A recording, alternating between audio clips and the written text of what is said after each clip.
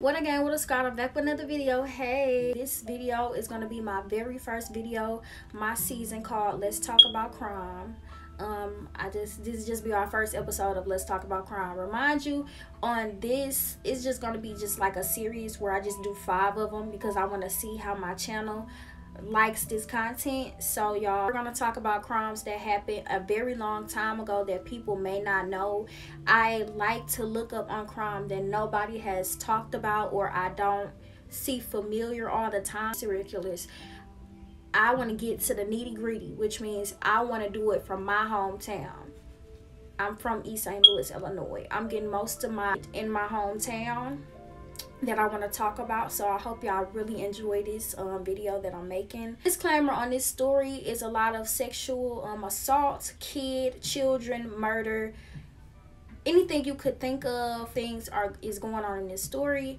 Like I said, a disclaimer: if you do not like this content, please watch something else that's on my channel. Today we're going to be talking about Lorenzo Fayne. He was born April the 2nd, 1971 in Milwaukee, Wisconsin. He lived with most of his sisters and brothers, and his father was not in his life. His mother was. She wasn't there, but she was there. But I got from what I was searching and everything, she was there, but she was heavily on drugs. She was on a lot of drugs. The father is nowhere to be found. He was on drugs. They stayed in a very high crime area.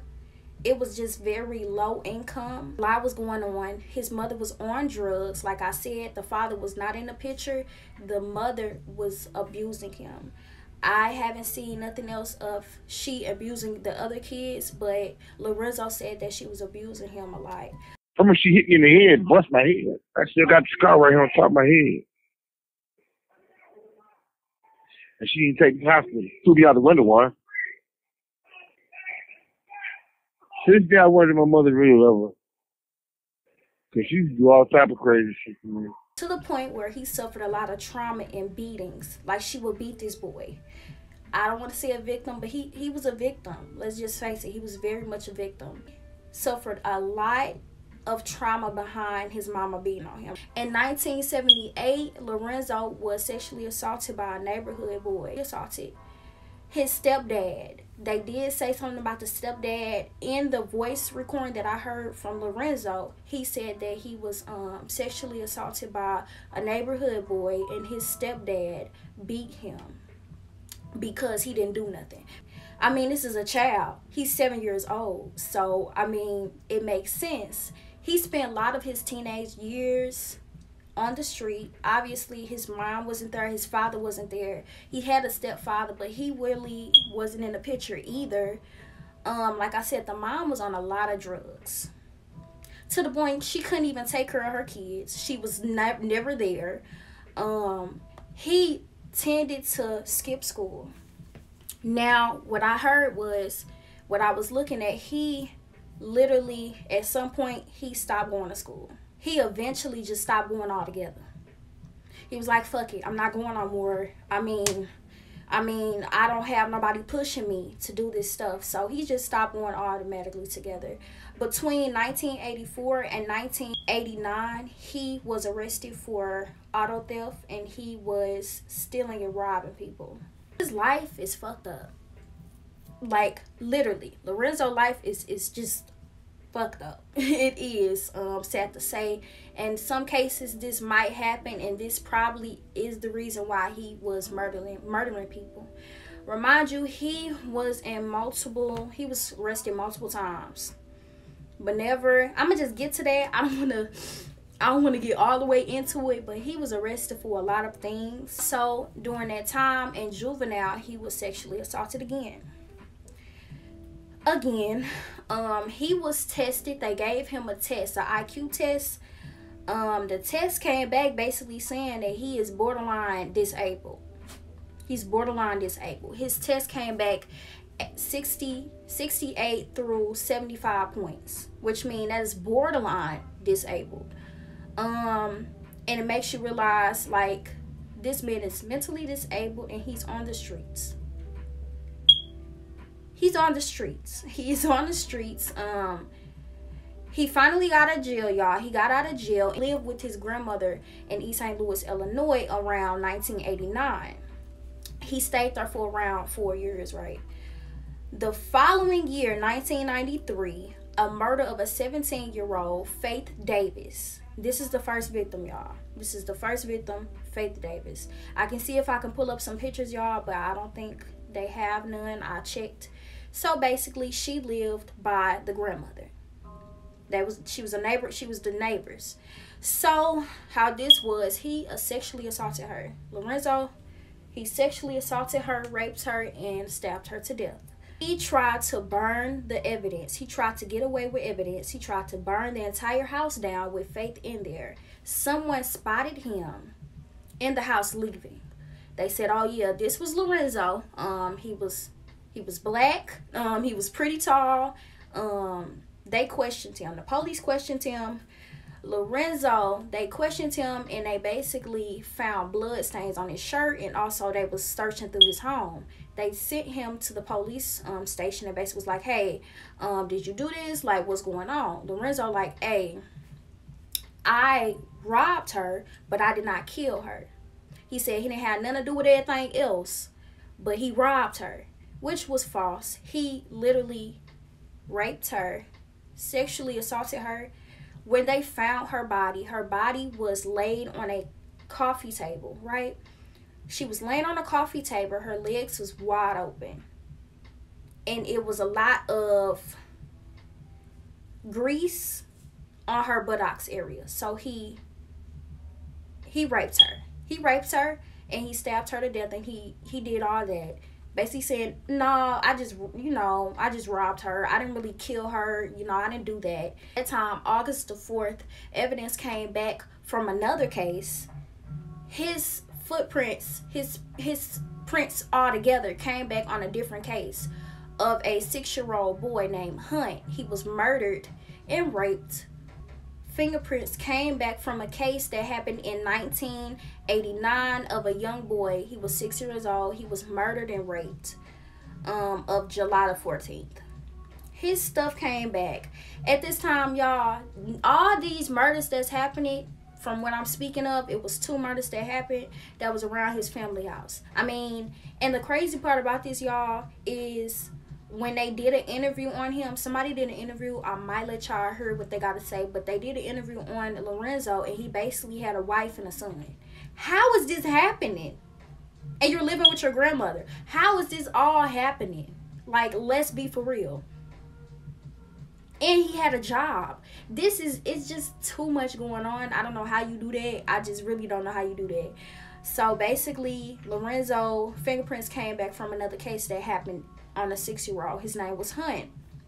And all this happened by his grandmother's house. Now, Lorenzo said his motives was that he wanted to feel good for himself. Like, he wanted to make himself feel better by killing kids and raping them.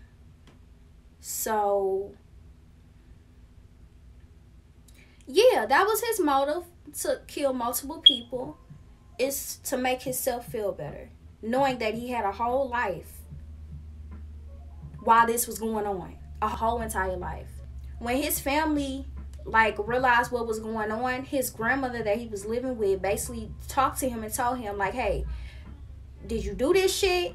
Did you do it? Like, let us know. Like, let me know. Did you do this stuff?"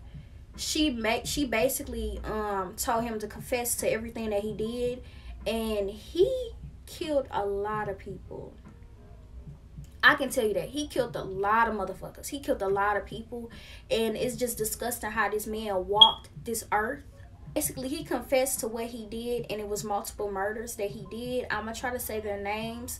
I'm sorry, my speech is just all over the place, but it was a 14-year-old named Latondra Dean. She was raped and stabbed to death March 20th, 1992. Fallon Flood, 9-year-old, strangled and raped July 1992. Remind y'all, Flood is the reason why I wanted to do this case. Flood was the 9-year-old that was found in an abandoned gymnasium. She was in the locker room. He basically lured her into the locker room and he sexually assaulted her. He tried to sexually assault her, but he heard somebody coming, so he did not finish, but he strangled her and he left her in a abandoned locker. At this time, Flood was you know, when it's summertime and they be like, oh, you know, the school has like lunch for the kids, so she was there to like eat her lunch. It was just activities, I guess, and he lured her and he killed her. Now, a 17-year-old Glenda Jones, who was raped and stabbed to death June 25th, 1993. I swear to you, I just did not understand.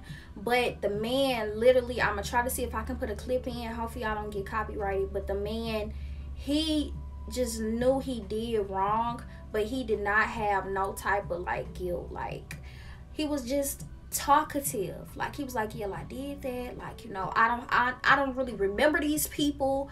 Are you kidding me?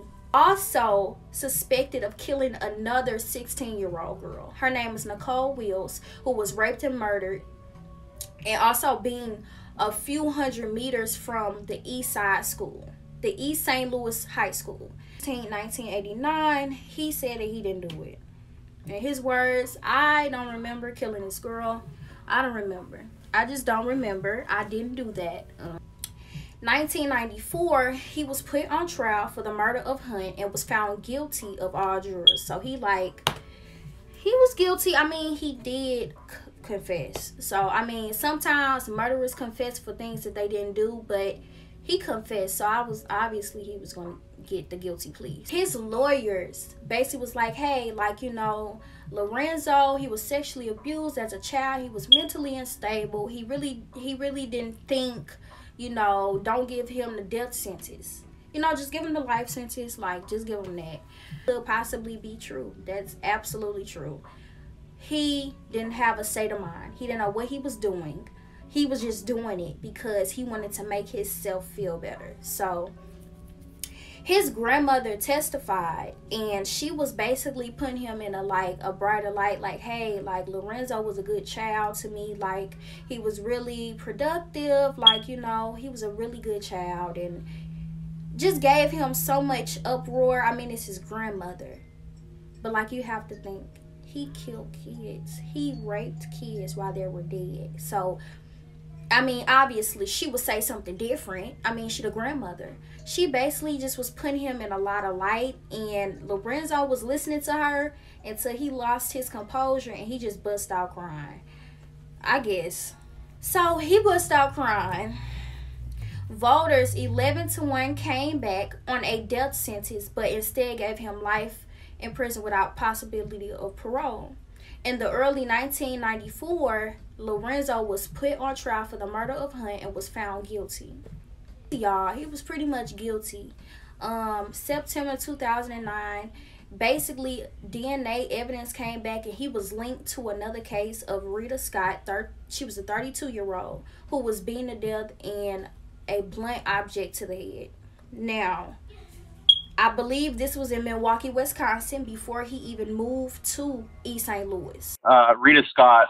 Who was that? It says you were linked by DNA evidence to the murder of a 32-year-old Rita. Oh, I never knew her name. Wow.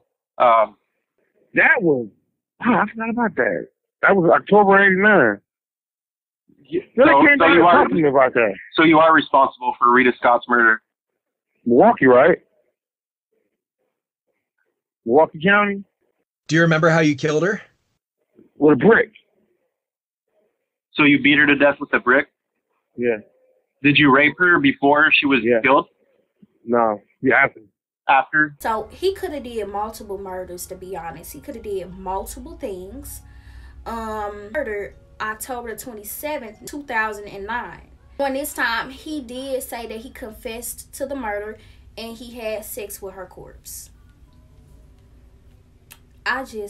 My heart hurts. It hurts. Like, it just hurts. Like, how could you have sex with a dead body? Because before, y'all, even throughout this entire story, he basically said that it was a girl, basically the neighbor. Let's go back to the neighbor, the first victim. The neighbor said that she wanted to have consensual sex with him, And he said that, you know, it just didn't feel the same as her being dead. So she was consensual. She wanted to have sex with him, but he didn't want that. It was just like she gave up too easily for him. It was just too easy for him. Now, y'all, this is the case of Lorenzo Fame. This is all the information that I have got from the vlogs. I'm going to try to see if I can put it down in the description, and also the link in the description of the recording. He did an interview with a couple of true crime people. It was a podcast. I will try to see if I can put it in here, y'all. I hope y'all really like this video. This is only a way up to this. I really hope y'all like true crime. This could be too explicit for you, so if you did not watch it, it's cool. Like, just vibe, just chill with me. But yes, this was a very explicit story. It was very explicit. It just didn't make me feel good. I did research about this last year, and then I wanted to see, this could be my first story, because nobody ever heard of Lorenzo. Nobody. And the site about this was, my father knew him. My father knew him. My father lived down the street from him. Like, it was just a lot of connections going on. And my dad kind of told me about it. And I was like, okay, I'm going to do some more research on this, because I like this case. I want to see how I go. I want to see where he at, y'all. He is in jail. He been in jail. I'm going to just say that he was guilty of all murders. He was guilty of all of that. He is in jail now. I don't know how old he is right now, but I know he's still alive. This is just a failed case of, he didn't really have nobody. And that's kind of sad to say in this situation, but he didn't have nobody. His mother was on drugs. It was just too much going on. Literally, too much going on. I just think the system was not systeming at that time. But yeah, I really hope y'all like this, enjoyed this. Make sure you comment, like, subscribe, turn on post notifications to get more videos like this. And I love you so much.